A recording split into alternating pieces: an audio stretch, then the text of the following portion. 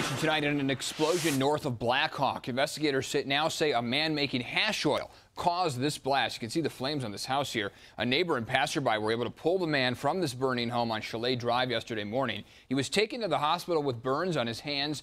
Sadly, a dog died in this fire. Another dog was badly burned. This photo showing the animal's singed fur here. The Gilpin County Sheriff's Office is now investigating if the man will face charges.